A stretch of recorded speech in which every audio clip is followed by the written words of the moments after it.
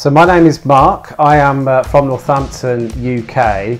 I've been riding as a young kid way back in the 90s. So I first saw a couple of people on the British TV show Blue Peter riding these snakeboards, and I just thought, a board where you don't have to touch the floor, sold. Dutch ultra skate is something I first stumbled on during COVID. So I think, like a lot of people who were trying to find something to do during COVID, I dusted off the old snakeboard and started getting into longer distances. At the same time, you know what it was like, you couldn't go out, so you're watching more TV, and I stumbled across a YouTube video around a Miami ultra skate, which I thought, oh, that sounds really cool, quite interesting. And then I found that actually there's one in Europe, in the Netherlands. Concept could be simpler, it's just how far can you skate in 24 hours? It took place on a cycle track which was custom built for cycling, so it's a perfect track, and it's just outside of Amsterdam. I've done the odd marathon in my time, so I've always been a bit of a runner, so that certainly helped in terms of the cardio, but that was the biggest thing I've ever done was this by far. So I started doing it in COVID. I started off at 5k, 5 became 10, 10 became 20, etc. And I just wanted to see how far I could push it. I did stumble across the Cambridge guided busway. I found it in a longboard group, so I met with some longboarders, and I was doing that every week for a couple of months in the build-up, because it's just a dead flat, dead straight, perfect pavement. It's 20 kilometres, so you could just go there and back, just under a marathon, and that was like the perfect training ground. That's the good thing about streetboarding, because it is something obviously that people do very often, but they're perfectly designed for it, because if you've got a right setup, you can go for miles without getting too fatigued. And I think a lot of the reason for that is because you're actually using all sorts of parts of your body, so not one particular muscle group gets tired. I was really nervous going into the event because I'd done a 100k, which is the furthest I'd done leading up to it, a couple of weeks before, and my lower back really hurt, which surprised me. I hadn't experienced that before, and I think because of the constant twisting motion, it just got to my back after a while, and also my neck, because you're constantly looking one direction. Then yeah, it gets your neck after a while, but other than that, my legs were fine.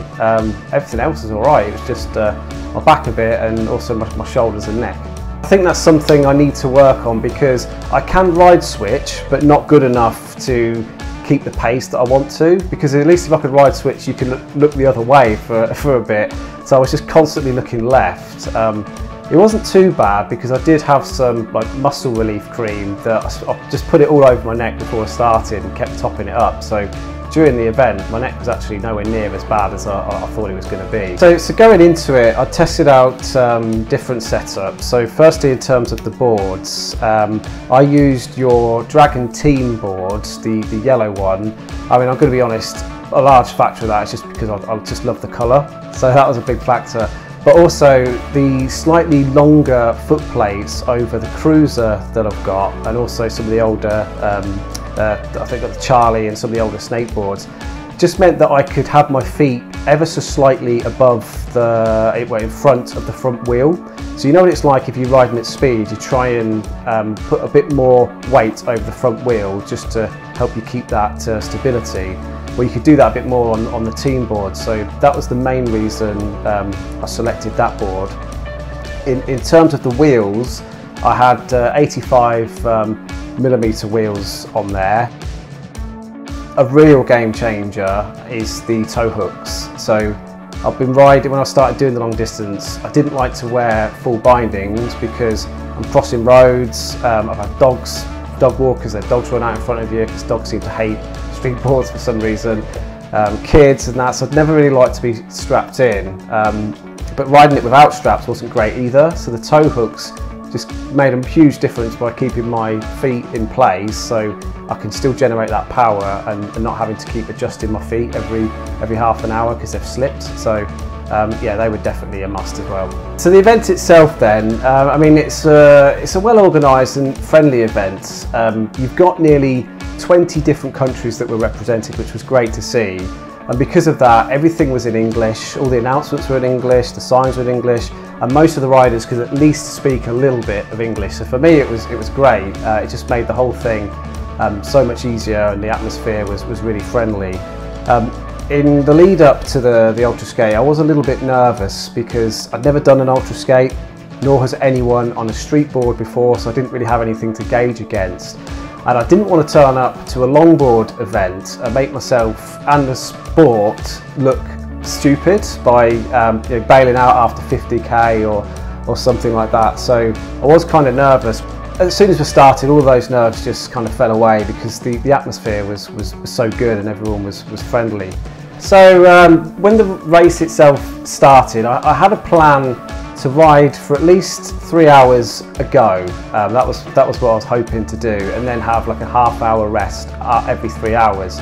But I think because the track was so good, I'm used to skating on rougher paths in the UK, which are not great for this sort of thing. I actually found it a lot easier than I was expecting, so I did 5 hours straight without stopping. After the 5 hours, I had a break just for 10-15 minutes, and that was one of the hardest aspects of doing the race, was actually stopping. Because if you've ever ran on a treadmill, you might know what it's like when you get off and then you feel a bit funny on your feet because you're used to that being on that treadmill. But you can imagine 5 hours constantly on a street board. When I get off, I could barely walk. I felt like I was drunk. I couldn't walk in a straight line for a good minute until I got used to it. So that was something I didn't really expect. So I did the first 5 hours non-stop. By 7 hours, it was all going really well. I was over 100k, much further than I thought I was going to be at that point. I was really hoping to do 200k in total. That was kind of my target. So I thought, wow, 7 hours in, I'm already halfway. And I just kept going, so I didn't take too many breaks, but then the rain hit and it all changed after that, really. So that's 150k. It's been going well so far, except it's now pissing it down. Yeah, so I continued in the rain, and to be honest, for the first couple of hours it was fine. I had to slow my pace slightly because I didn't want the wheels to slip out under me, but not significantly different to make much difference. I think what we've got to remember is that your boards and the board that I'm riding, they're designed for a skate park. They're not designed to ride an ultra skate, and they're certainly not designed to ride for 8 hours in the rain, which is what I was doing. Before it was raining, I was averaging 1 kilometre every 3 minutes. A decent pace that I could maintain comfortably.